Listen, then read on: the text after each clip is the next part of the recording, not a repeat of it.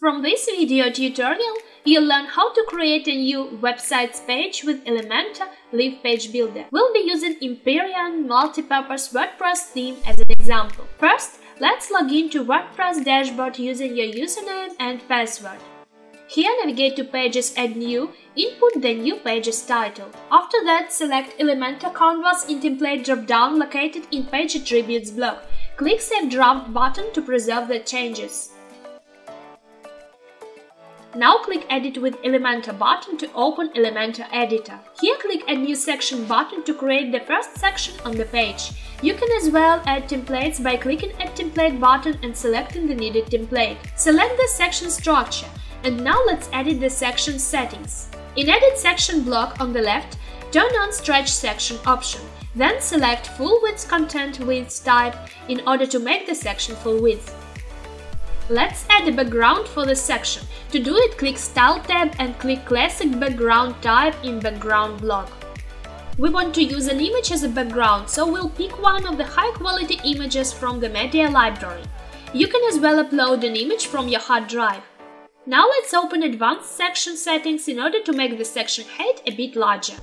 To do it, we need to unlink the padding values and input the needed value in pixels for top and bottom padding.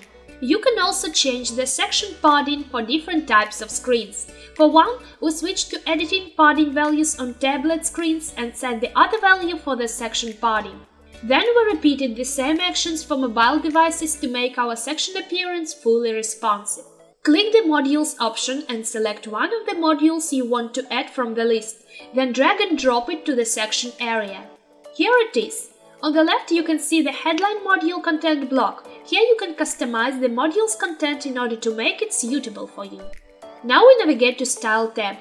There are multiple customization options, and you can change here almost everything. We've decided to change the decorative before icon. Now let's go to Advanced Settings. Here we'll change the headline entrance animation. That will do. Now let's add a new section. Click Add New Section button and drop the content module to it. We'll add Posts module in our example. This is a dynamic module, so it shows up the posts that already exist on your site with the featured images. We're going to make the smaller number of columns for different devices to make the module responsive. To do it, we switch the responsiveness modes and select the number of columns to use for each one. Now let's go to Advanced Posts module settings. Here you can see the additional options available for customization. Let's add another section. This time we'll use Cherry Projects module.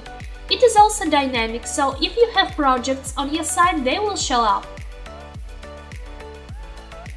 We can change the module's appearance to suit our needs using the controls. Here you can see the results. Everything looks really beautiful.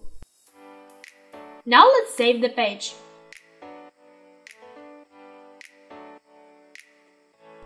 Click View Page option to see how everything looks on front end. That's great! As you can see, the page really works, and we've built it actually about 3 minutes.